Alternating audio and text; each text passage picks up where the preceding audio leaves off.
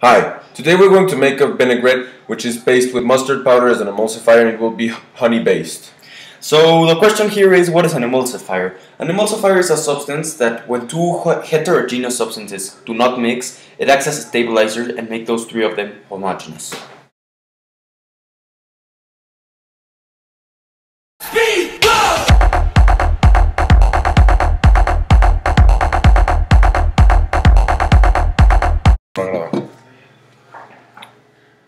This is a small sample of our vinaigrette without the emulsifier.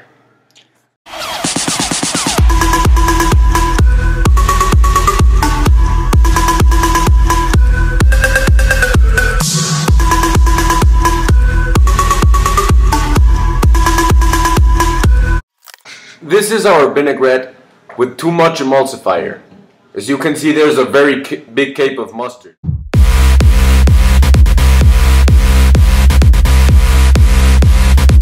Right here is what a good vinaigrette with a right amount of emulsifier would look like. This is a sample with no emulsifier.